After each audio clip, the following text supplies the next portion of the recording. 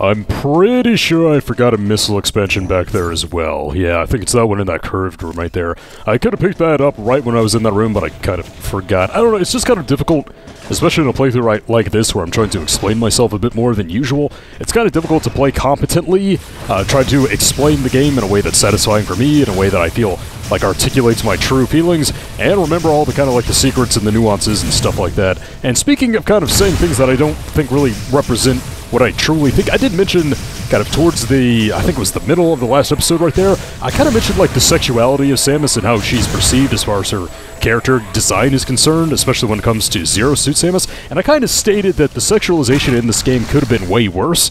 And that's not really what I meant to imply exactly. That kind of implies that I think she was sexualized in this game to begin with, and I'm just really not seeing it. I mean, this is a topic that it's not really exclusive to Other M, really. It's just kind of a Metroid series issue as a whole, really. I wouldn't say it's exclusive to Other M, so I'm kind of reluctant to dive into it right now, but I guess I'll do it since I kind of just brought it up in general. I don't think that Samus having larger breasts and, like, slightly wider hips in this game as opposed to, say, like, Smash Bros. Brawl really inherently makes her, like, a sexualized character, and not alone, like, an overly sexualized character, like I've seen some criticisms say right here, as I believe we have to get up here. Yeah, that's right.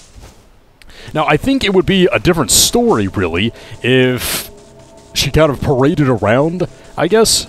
Yeah, this is going to be right here. Kind of paraded around, and she was, kind of in, like, clothing, like, skimpier than, like, the Zero Suit or something. Actually, let's go back for a second. Back to the proportions, actually. Like I said, I don't think the body proportions in this game are ridiculous when you compare it to something like Dead or Alive, or when you compare it to someone like Ivy from the Soul Calibur series. Yeah, if the breasts had been augmented to that size right there, yeah, that would kind of raise my eyebrow for sure. Like, I might have a bit of a problem with that. But, like I said, I think the proportions of Zero Suit Samus in this game are very much realistic. I wouldn't say that they're, like, completely unrealistic or completely out there in the realm of possibility. In fact, I would say that I've actually seen quite a few women in real life that kind of have the same proportions right there, so I don't really have a problem with that. But like I said, I don't think that in and of itself would be inherently sexualized. I think, like, the opposite of that, like the one that I would have a bit of an issue with, is like if she spent a lot more time out of the suit and much more revealing clothing than the Zero Suit, if she showed a lot more skin, if there were like, say, jiggle physics in this game, which there would absolutely be no need for, if there were like gratuitous shots like around like the chest and the butt area, but that really doesn't happen in this game, at least not to like a gratuitous level. I think maybe there might be like one pan shot and like one cutscene later. Oh great, more armadillos. These guys usually don't hunt alone, although I think this one actually is alone. I'm gonna go ahead and do that. Let's see if I can missile it in the face. There we go. And then I think I'll be able to take it out with a badass finisher. Yeah. So yeah, if they had paraded her around like that with like physics and gratuitous shots and just really stupid pans and stuff like that, yeah, I would say that Samus has perhaps been a bit over-sexualized, but as she's represented in this game, I don't think that's a problem. I mean, I wouldn't say that anything worse happens in here that hasn't really happened in any other Metroid game, and by that I mean, yes, from the very beginning, Samus has been treated as a very attractive character, a very sexy character, dare I say. I mean, let's not forget that in the very first Metroid, she had like a freaking pixel bikini, right? Like, that's something that really happened here. As that tentacle thing right there, I believe that actually originates from the Prime series. And can I just shoot it in the eye like the Prime series? I think we have to get it whenever it curls up into the flower right there. Yeah, that's just gonna knock me all the way back down. Yikes. But yeah, since the very beginning, and the NES game is... Oh yeah, by the way, I love this music. I think this is a good example of the Other M soundtrack doing a good job when we're climbing up this spire right here. But ever since the first one, that yeah, whenever you beat the game fast enough, she would kind of take off more and more clothing. And granted, since the original on the NES, we haven't seen like Bikini Samus or something like that, or something kind of egregious like that. I wouldn't even say that's egregious, really. Like, I wouldn't say a woman in a bikini is just like inherently, offensively sexualized or something like that, but that's kind of been a core facet of every Metroid game, so I guess if you do take issue with, like, Samus kind of traditionally being a sexy character, being an attractive character, and they even point this out in the manga, like, she is seen as attractive in the manga as well, as we pick up this not very hidden missile tank right here, but in the manga, like, a lot of men, and I think it's just kind of like, the like younger boys in like a training academy definitely see her as attractive, and you can see that with like a lot of official art as well. She is definitely designed to be kind of traditionally attractive with the blonde hair, the blue eyes, the slender figure, stuff like that. So I guess you could make the argument that maybe that's a flaw of the Metroid series in its entirety. If you really find something like that offensive, I mean, I don't, but that's definitely not a problem exclusive to Other M. And I mean, and I'll just be brutally honest, I don't see it as offensive regardless. Maybe my views are old-fashioned and stuff like that, but I just don't see a woman that's kind of more feminine to be inherently over-sexualized and something to be offended about, especially when there are plenty of real-life women that kind of have the same proportions there. But, okay, we have another point and find segment. I don't really know if I'll get back to the sexual element or not. I've kind of said my piece here, but what we have to zoom in on are these guys right here. That's the first one where it can be really difficult to find what you're supposed to find right there. That's when they start getting a tad bit annoying, but the most offensive examples are yet to come. Oh, God, it's just gross.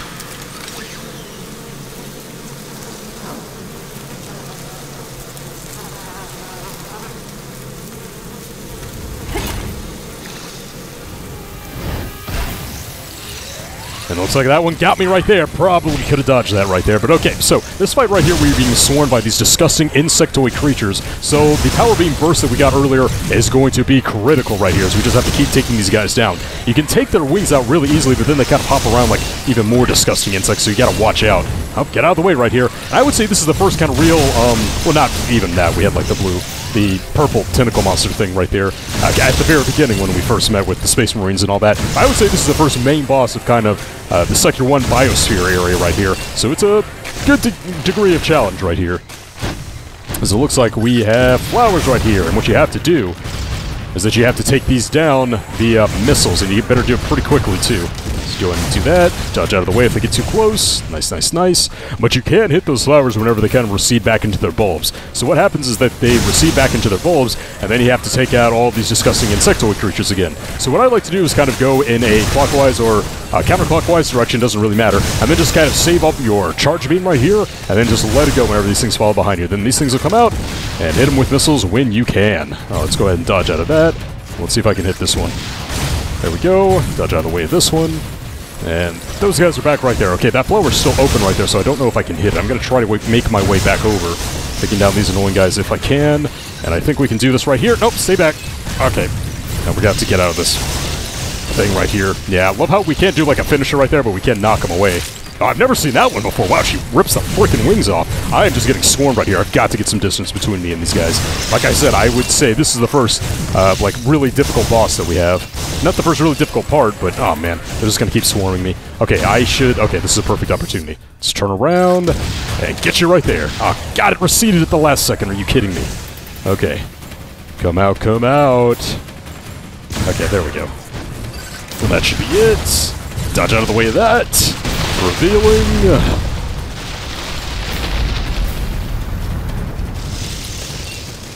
Oh God, it's gross. Oh man. Metroid does this stuff so well with like the disturbing insectoid metamorphic imagery and just, yeah. I mean, I love it for it. I love that it can really kind of handle that feeling of disgust, but I hate it at the same time. Yeah, you snuck up on me. Why did that do so much damage? My God. Okay, well, what we have to do is, of course, we have to missile this thing right in the center right here.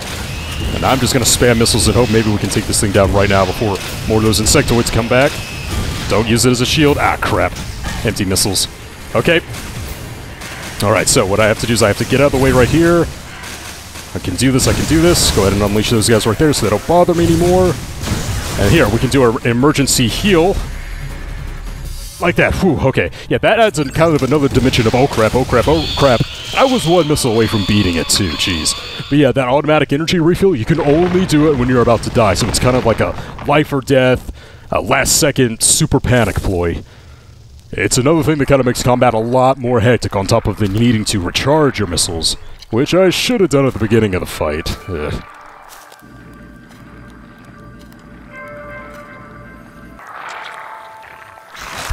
Some creatures use the powers of others to capture their prey. Watching this disgusting beast, I felt as though it was feeding off my power as well.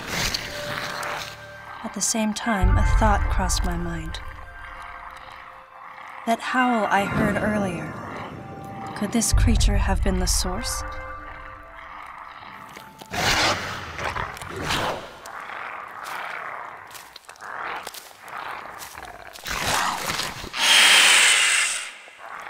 Samus, head to the Biosphere test area in your current sector. There should be some important information about this facility in that exam center. The other members are en route. Quickly, go meet them there.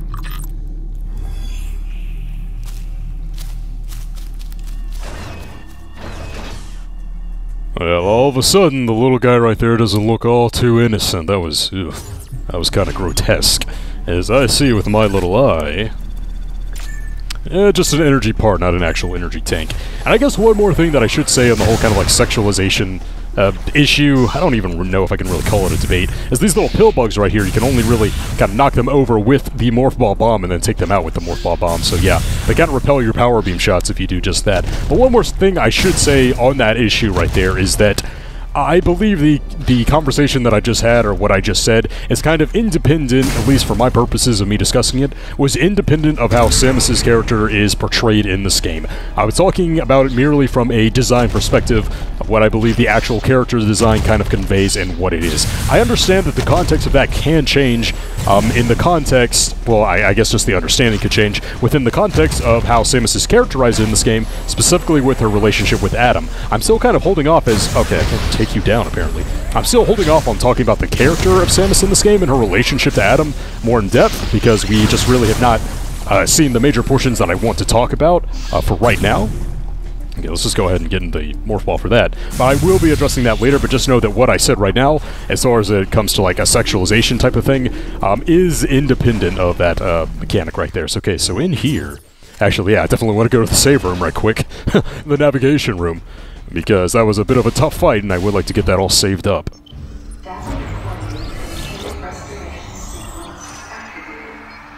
In fact, I believe backwards is not the direction that we want to go right now, because that brings us back to the main spire right there. Yeah, and that's not something that I really want to deal with for the time being. So yeah, just keep that in mind, guys, because I understand that like the issues of like a relationship between a man and a woman and the sexuality. I guess it really is just a hot topic with women these days, not so much with men as it is. I understand those are sensitive issues, and that they can be like kind of hot-button political issues. And look, really, I don't want to have that conversation. Like, I really just do not care, and I don't really care to make a statement on those types of conversations. But I just want to get that out there, and what my immediate thoughts of it are independent of all that stuff. Okay, so what is this? Can I actually mess with this console right here? I forget. I think I want to go to the right. Yeah, I don't think we can do anything with this right now. Oh, we actually can. I can activate that. And lower the bridge, although I don't really know why I would want to do that. Yeah, that kind of leads to like an elevator, and I'm pretty sure I don't want to mess with that for right now. So it's going to be onward towards the right side of the path. So there are diverging paths in this game, which is why I don't think Other M is definitely far more linear than any other Metroid game, although I think people claim that it's far more... they make the linearity out to be something that's far more worse than it actually is. And we can get to linearity later. I don't really exactly want to have that conversation. For right now, I want the game to kind of explain things by itself for just a little bit longer, as I want to keep an eye on the wildlife around here, as they will give us a problem. Oh, yep, these guys right here, like piranhas or whatever. The wildlife will give us a problem if I do not take care of them right now, yeah, for sure. I don't know why it takes more than one power beam shot in order to take down a freaking piranha, but there we go. But yeah, I'm sure you guys have realized so far, and like I said, I don't really want to have the in-depth conversation for right now, but you have noticed so far that Other M is far more linear than any other type of Metroid game. And I would appreciate it if I could, I don't know, like maneuver around in water a bit more. You know, if only we had something that would allow me to not hate water so much in a Metroid game. If you guys have watched any other of my Metroid playthroughs, starting with freaking Zero Mission, I believe, you know that I hate, with a capital H, water in Metroid games. I just really hate crawling around without the gravity suit. But Samus has the gravity suit feature right now. It's something that she has, so why am I not allowed to use it? And I don't think I can jump into there with the Morph Ball. I think I can just jump regularly, yeah, and then go into Morph Ball like that, yeah. That'll be how we get the missile tank right there. So this is another aspect where the authorization system makes literally zero sense. I've already gone over the justifications that they could have used in-world and why they might work for things like the power bomb and the plasma beam. And that doesn't work for things like we already saw in the grapple beam back at the beginning of the Biosphere, and especially here in the water with the gravity suit. Why can't she use the gravity suit? What type of danger would that pose? In fact, why isn't Samus walking around with the Various suit? Yeah, we can pin this all on Adam and how it's stupid that Samus can't use the gravity suit right now, but why didn't she walk out of the freaking ship and not be using the Various suit? I mean, it's just a flat boosted defense. What's bad about not using it. I mean, in fact, like, why isn't that your default right now? In fact, that's something that the Prime series did pretty fantastically, as I'm going to look up here in first person, make sure to get all these little tentacle things hanging from the ceiling, as they will be quite problematic if I don't take care of them right now. So, yeah, like in the first Prime, Samus came out and she was wearing the Various suit, and you could tell by the shoulder pads right there because that made sense. Although, I guess if it truly made sense, she would be wearing the gravity suit, wouldn't it? So, okay, maybe, like, the suits that Samus herself chooses to wear, it doesn't make a whole lot of sense. Although, actually, since Prime was, at that time, a sequel to the original Metroid, and not actually Zero Mission, maybe that does make sense, as I don't believe that the gravity suit was in the original Metroid. Let's go ahead and take that down. I did not take down as many of them as the tentacle plants that I wanted to. So, okay, maybe I'll amend my statement on Prime. Yeah, that's what they did. Because the gravity suit canonically did not happen, as far as the developers at that time knew, until Super Metroid, I believe. So yeah, Prime gets off the hook. So I just don't know why Samus isn't wearing the Various suit up here at front, and why she's not wearing the gravity suit either, or the gravity feature, or whatever you want to call it, because they do kind of a weird thing with that in this game. But that's just another example of why the authorization system does not work. And if they wanted it to work, well, you should have explained it better, or you should have had something different in its entirety. Again, why it's so freaking frustrating, because it did not have to be authorization. It didn't. It could have been a multitude of other things. You could have pulled something out of your rear end, and it would have been better than that. But I'm just getting sidetracked and ranting yet again. So this room right here, is I haven't really talked about kind of like the overarching, kind of like the room-by-room design of this game so far. I've just kind of been more focused on other things that I wanted to talk about as it pertained to Otherm itself, really. But this room was actually where I got stuck the first time I was ever playing this game, and I think it's because, not the freaking piranhas, that's for sure, but it's because I wasn't really using the first-person feature to its full extent. And I'm not really going to blame the game on this one. It was definitely me back in the day that wasn't fully looking around and taking my environments in with the first-person view. But before we do that, let's kind of hide into this very discreet cubby over here. Go in there, Samus. Do I have to blow this thing up? I don't think I do. Why won't you go in? There we go. Now we can go ahead and get the extra missile tank right there. Nice. Finally over freaking 20. That took long enough. I think I've missed a few here and there. Actually, I think I've only really missed that one back at the beginning of the Biosphere. So yeah, what I'm talking about is that you really have to survey things in the first-person mode, because I never found this little deal right here.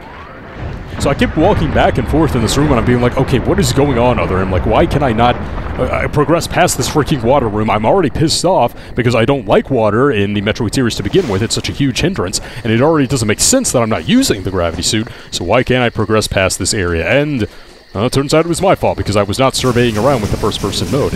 I think there's a tendency by players in this game to only use the first-person mode whenever they want to fire missiles or something like that. But honestly, you can go into first-person mode at any time and just kind of look around the environment and just kind of soak it in and enjoy it. This is especially true for certain set pieces that we'll see earlier. I said set pieces, but they're more kind of like suspense-filled areas and things like that, ones that are so dedicated to gameplay. You can really do that at any time and just kind of take in the environments, and it's actually kind of a treat to look at from time to go from one fixed perspective here when you're just kind of moving around in a third-person view to the first-person one. It can actually be a really interesting change of pace, and sometimes you have to do it to progress, like I did right there. Or if you don't, you'll be like me, way back in the day, you'll be like 14-year-old Virgo and not know what crap is going on in this game. But yeah, this is another area that I'm talking about right here. If I can take down these enemies, I can actually like survey this thing a bit. I'm just trying to missile this guy. And while we're at it, refill those missiles, that's what I need to do. But yeah, if you just look around a bit, I mean, I like this a lot. Let's take a look at that. And the terminal's all the way up. And yeah, I mean, look at this. This is clearly like a swampy, kind of grassy area. It's raining. They're taking a page out of Prime's book by having the raindrops on the visor of Samus. And I just love stuff like this. I think this is a really awesome atmospheric environment. And people say that, like, Otherm misses the mark on a lot of core Metroid features. That's true. The linearity of it kind of prevents it from ever being something that I really look forward to in a Metroid game, or really look for in a classic Metroid experience. But as far as, like, atmosphere is concerned, as far as, like, mood is concerned, as far as things like building tension and building a sense of dread is concerned, I don't think Otherm really drops the ball on that at all, actually. Okay, so what I have to do is I have to find some kind of scaffolding that will allow me to get up to that terminal. I kind of forget which one, because they kind of all look the same. I know we have to kind of hip-hop between them pretty constantly. I think it's going to be this one right here, yeah. And I like this here, too. This isn't really a problem-solving, but it's more kind of like a platforming thing, where we just kind of have to figure it out in an environment like this. And also, the music. Let me just shut up for, like, a second.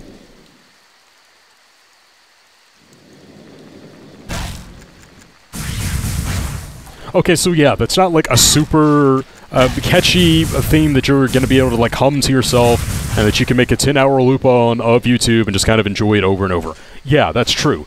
But I don't really see what people have against atmospheric pieces. I see that sometimes, like, oh, the music was too atmospheric, I couldn't really enjoy that. But people say that, and I thought the Metroid was all about the atmosphere. And granted, I can kind of see the flaw in the argument that I'm making right there, and it's that, well, Super Metroid was able to establish an atmosphere. They have really catchy tunes as well.